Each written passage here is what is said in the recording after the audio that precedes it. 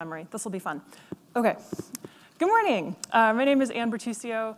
I am acutely aware that I stand between you and the next coffee break, so I will try and make this exciting, enjoyable. Hopefully you will learn something. We're going to be talking all about vulnerability disclosure.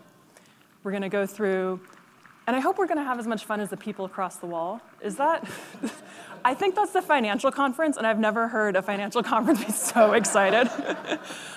So we're going to talk about what vulnerability disclosure is, a little bit about why the OpenSSF decided that they need an entire working group devoted to it. The working group has made some very specific recommendations, so we're going to talk about what those are, why they made them, and then walk through the life of a vulnerability in that model. And then talk a little bit from a project maintainer perspective and a user perspective, kind of the basics of what you need to know. So let's start from the top of what happens when somebody finds a vulnerability, because they actually have multiple options. One is that they could exploit it. If it allows them to abuse somebody's compute and mine Bitcoin, although that's not as lucrative as it was last week, they can do that. It's an option. The other is that they could sell it. There is actually a market, granted, an unregulated market, but there is a market for vulnerabilities. And it does pay quite generously at times, depending on what it is. Wow. OK, so we're going to dance it up a little bit. So it does pay quite generously. And it's just something to keep in mind that your researcher has options with their finding, and that option can include a large amount of cash. This is not a bug bounty. We're going to talk about that in a little bit. The other option they have is that they could disclose it, which is really where we come in. So what is vulnerability disclosure? It is a process for verifying, documenting, communicating a known vulnerability. There are many models to this, and not everybody agrees on what the right model is. You can kind of put these models on a sliding scale. I want to say everything across the scale, we kind of get a little philosophical in open source here. Everybody's coming at this from, I want to protect the user, but there's disagreements about what the right way to do that is. So full disclosure. This is where researcher says, I'm going to share this as publicly and widely as possible, the thinking being the sooner users have this information, the sooner they can patch. If I found it, an attacker's probably already found it. Let's get that information out there. That's where you see people putting things on Twitter, for example. On the other side would be private disclosure. The approach here being, if we keep this as quiet and covert as possible, we can maybe do some silent patching, protect the users from that perspective. This model does not give a lot of credit to attackers. Attackers are very sophisticated. We should keep that in mind. Borrowing from the folks in full disclosure, if a researcher has found it, there is a good chance somebody else has found it as well. Coordinated disclosure pulls a little bit from both those camps. It is a model that acknowledges that the project owner has once, the reporter has once, the users has once, and we're going to need to work together in a way that kind of balances all of those to disclose this vulnerability. So that sounds relatively simple, right? Why is there an entire working group for this? Why not? Yeah, it seems straightforward. It's not at all. It can get really complicated. It can get really nuanced. We're dealing with humans here. So which of those three models do you follow? What are you supposed to do when? What if it's really bad, like extra, extra bad? Does it change what I do? What if we can't figure out how to patch it? I just don't know. And what if a company comes knocking on the door and says, excuse me, we sell your project as a managed service. I would like this information early. All of these are complexities that make this process really complicated. And you have to practice over and over and over again. The time to get comfortable with disclosure is not the time that you have a severe vulnerability on your hands. It's well before that. And there are open source projects that have really mature, well-practiced vulnerability response processes. OpenStack, Kubernetes are just some examples.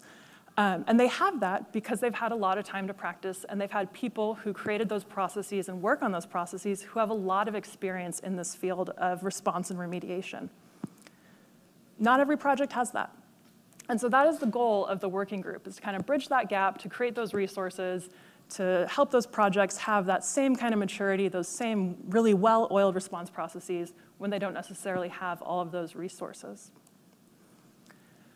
So when the working group put out their guide, we did the guide to coordinated vulnerability disclosure for open source projects. Why did we pick CVD? As Nithya and Brian were talking about, open source, it's critical. It's not just hobbyists, it's running critical infrastructure. And the thought is, if we can give projects a little bit of time, working with the researcher, to patch, to cut a release that mitigates that helps reduce the risk to the user. We can help protect them that way.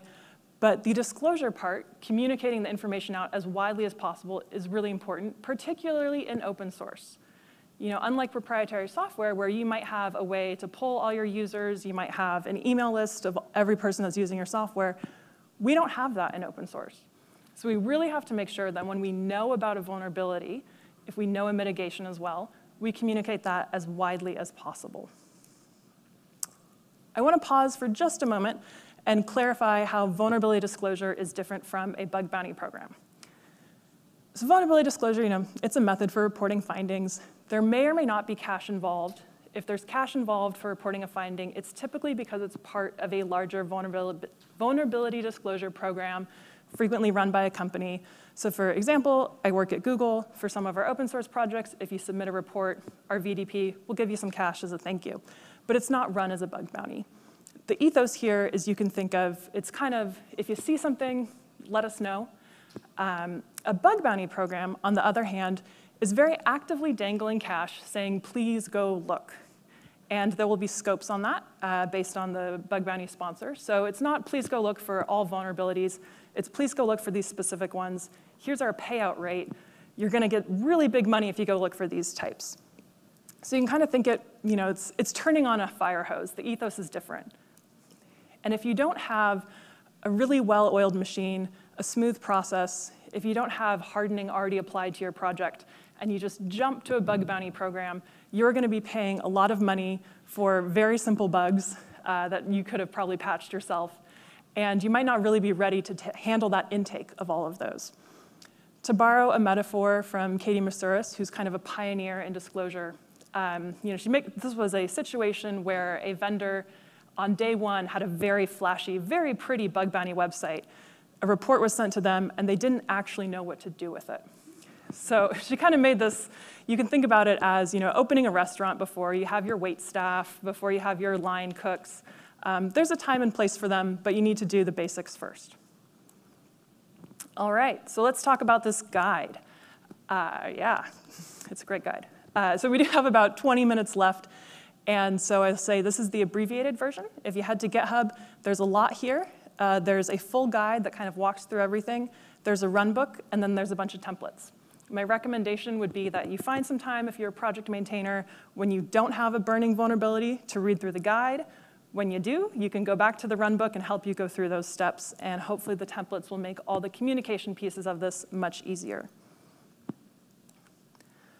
So let's walk through what happens. Let's walk through what this process actually is. So it kicks off when someone finds an issue, and they say, I want to contact the team about this.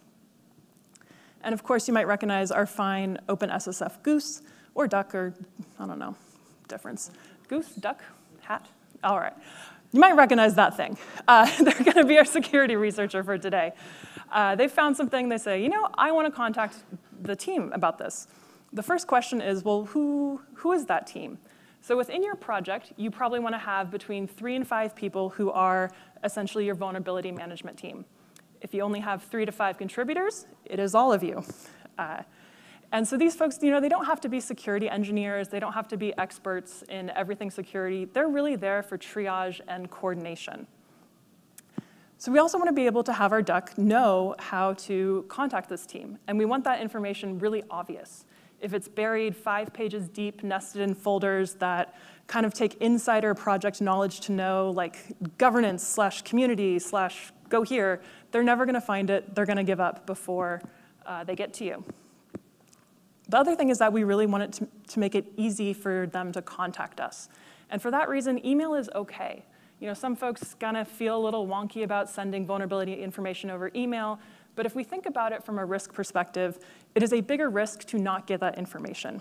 So email's all right. I would encourage you as well to not have your reporter have to sign up for new tools. So if there's a third-party platform and it involves creating a whole new account, going through a whole new thing, they're probably not going to do it. They've already done you a favor by deciding to report the vulnerability. Let's make this process as friction-free as possible. So this is an example of a security policy, frequently known as a security.md file. And you'll notice there's some specific information in here. It's pretty brief. It's not, a huge, gigantic document. It gets right to the point. It says how to reach the VMT, what to include in the report. So an important bit here is information to reproduce the issue. So as the VMT, you're going to want to be able to reproduce that. And another very important part is managing expectations about communication. You'll see in here it says, acknowledge receiving your email within 3 working days. You can change that as need to be, but think about it almost like a customer service interaction. If you send something off, say, hey, I never got my shipment, you don't hear anything for a week, you're going to assume that nobody is there, and you're either going to give up or find another way to solve your problem. It's really important to at least say, yes, thank you, we got your email, taking a look. So then we move on to assessment. Not everything is a vulnerability. And as the vulnerability management team, you'll want to take a look and really decide that this isn't a comment about design.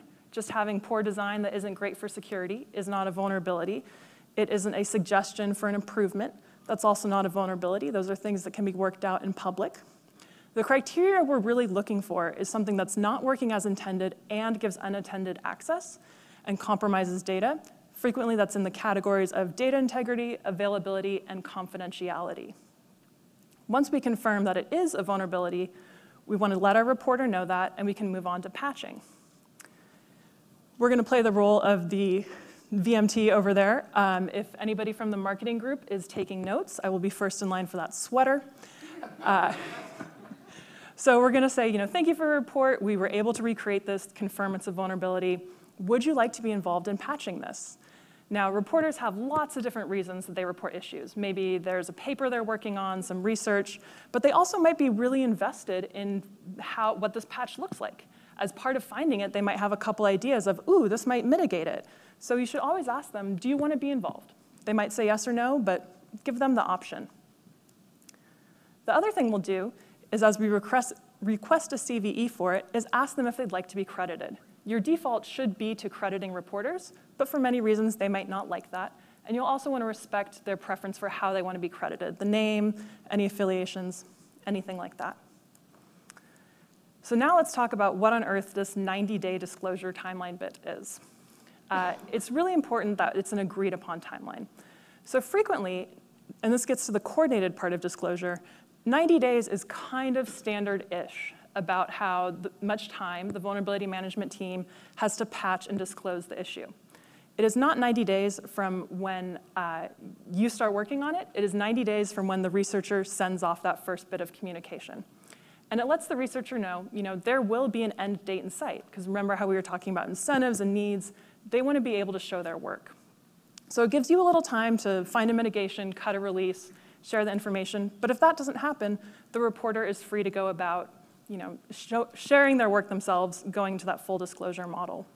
I said it's standard-ish. Not everybody agrees. And if your reporter says, no, I'd rather have this out in 15 days, thumbs the rubs. That's just how it is. You have to work together. There are situations where 90 days is probably a little long. Maybe if it's a high severity issue, 7 might be more appropriate. But it's really about coming to an agreement on what that is, and everybody has the same set of expectations. So now we have a CVE assignment in the works. We've got a patch in the works. We're ready to disclose this. You'll notice I skipped over this bit in gray about embargo. There is a lot of information in the guide about having an embargo program. Embargoes are really complicated. They add a lot of considerations to your project. They potentially add some legal ramifications, things to consider in that realm. There's a ton more information in the guide, but I would say for most projects, unless you have a very robust product ecosystem, you probably actually don't need it. So when it's time to disclose, if you're following our handy guide, you'll find a template directory that has a lot of this stuff pre-written for you. But this is what a security disclosure looks like.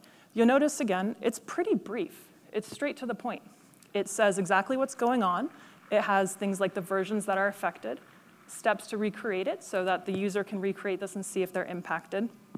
Has remediation and mitigation, and some timelines about when this was reported, when it's disclosed. You want to save things like how I found this, or really a deep dive on it for blogs, videos, talks, all that. This is really trying to keep it brief, get straight to what people need to know. So, back to the communication bit, our sweater-wearing duck tells the other duck, here's our timeline, here's when we're going to disclose this.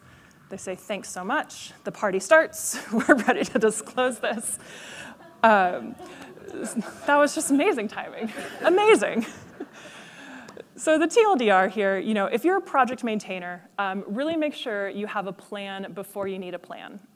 Feel comfortable with what the process is. Here are 3 to 5 folks that take in issues at triage. Have that ready to go before you have that burning issue. Get your security policy in place.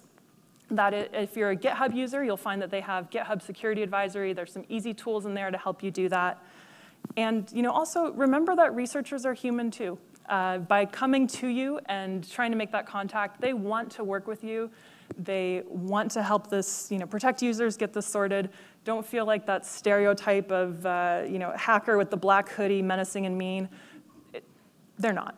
They want to see this have a good resolution. And I'd also say thank you. This person has come to your project. They're doing you a huge favor. Even if you don't get it right, you don't have all the answers, or there's little bobbles along the way, just keep saying thank you. If you are a project user, it's important that you know where you should be signed up to get disclosure information. That might be running a feed off GitHub security advisories. The project might have a mailing list. But make sure if it's really critical to you, you know how to have that information. Also know if, as you're using the project and you stumble across a security issue, where should you go to report it? Where do they do that intake? And of course, in the spirit of open source, if someone on your team is good at organization communication, is this a role that you can contribute back with? You don't have to be the security engineer solving everything. If you love spreadsheets and organization, this might be for you. So I know we're probably right on time. So maybe rather than questions, I'm happy to step outside and take questions over coffee. But thank you so much. Take a look at the guide, and happy bug solving.